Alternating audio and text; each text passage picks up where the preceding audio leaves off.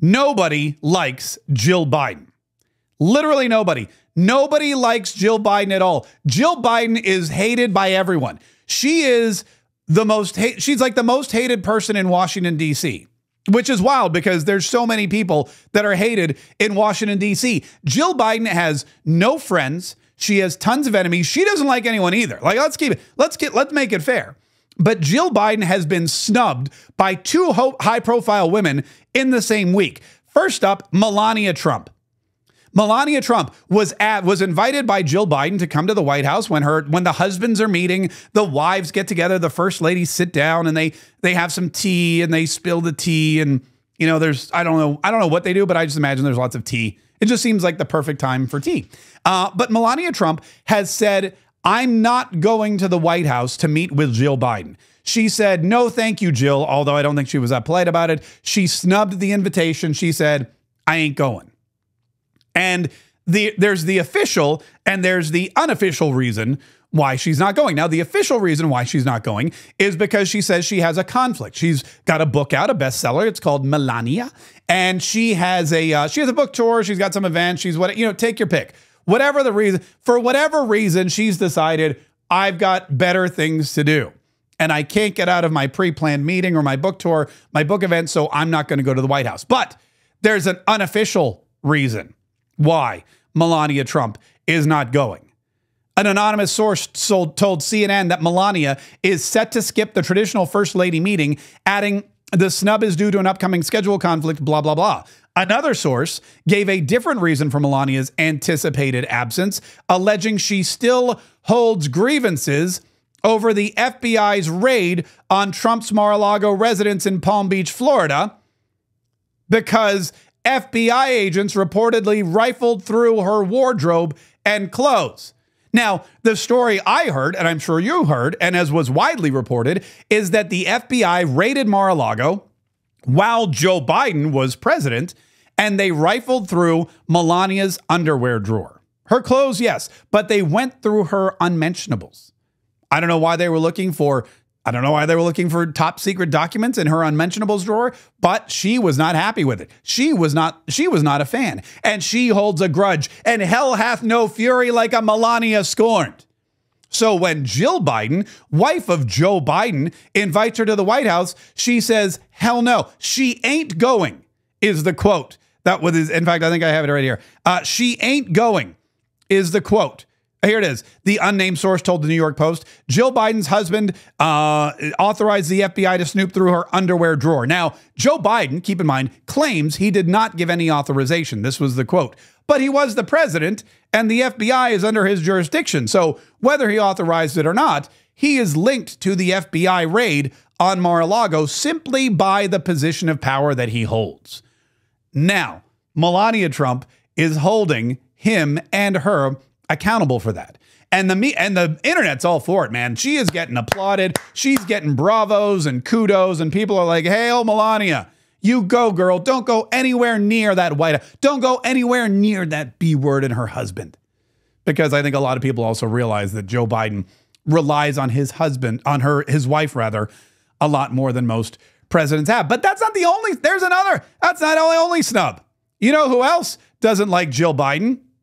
Is Kamala Harris. Or I think in this case, it's Kamala Harris who doesn't like, it's Jill Biden who doesn't like Kamala Harris. Because you may remember, Kamala Harris took over for Joe Biden when Joe Biden was forced out by his own party, when Chuck Schumer and Nancy Pelosi and Barack Obama and God knows who else came to the White House and told Joe, you better go or else we'll use the 25th Amendment. Or we heard there were salacious and embarrassing text messages. They were going to start disclosing secret conversations they'd had with Joe Biden, which would have been embarrassing and would have really put his mental capacity and his physical state to run the country in question, which, I mean, we already questioned it. I don't know what else they would have come up with. But Joe Biden got pushed out by his own party. Jill Biden was furious, still is, because she likes being first lady. She wanted to be first lady for the next 4 years. She doesn't care that the border's wide open or that we're on the brink of World War III. That doesn't affect her. She lives in the White House with round-the-clock Secret Service protection. She'll be fine. No illegal immigrant is going to take over her house or her apartment complex. They're not going to eat her dog or cat. None of that's going to happen. So Jill Biden, she wants to kick it in the West Wing a little while longer. I'm sorry, the Democrats put that plan to rest. So yesterday at Arlington National Cemetery, I think it was the National Cemetery. I forget where it was. Anyway, Kamala Harris was walking through. She was shaking everyone's hand. She was saying hello to everybody, and she walked right by, or really turned and ran the other way from Jill Biden. Here she is coming out onto the balcony, and there she is with the second weirdo, Doug Emhoff, and she's shaking Anthony Blinken's hand, and she just bypassed. You could see Jill Biden was right there. Look, she literally shakes hands around Jill Biden, doesn't shake Jill Biden's hand. Jill Biden does not acknowledge her or give her the time of day, looks straight ahead, and the vice president and the second weirdo take their seats right next to Jill Biden, who makes no notice or no effort to even register that she's there.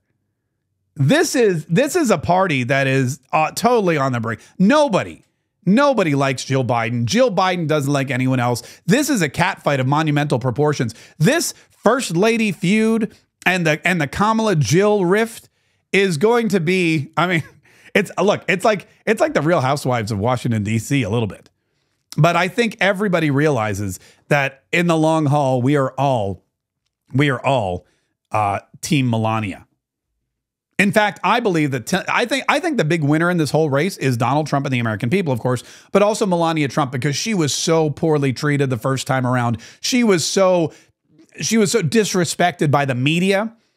All the fashion magazines, you have an actual fashion model as the first lady, and every fashion magazine that typically puts the first lady on the cover dissed her. They made fun of her Christmas decorations. They made fun of her wardrobe. They made fun of her accent. They went into the archives and found photos of her when she was a young up-and-coming model with, scantily clad, if not clad at all. And they tried to embarrass her. And back then she had a young son. Barron was young. He was in middle school and high school. Now he's in college. Now he's a grown man. And I think this is going to be not just Donald Trump's second term. I think this is going to be Melania Trump's second term. I think this is going to be Melania's new golden age. And if you think she was a good first lady the first time around, I think she's going to be an outstanding first lady the second time around. And I think finally, the rest of the world is going to know it as well.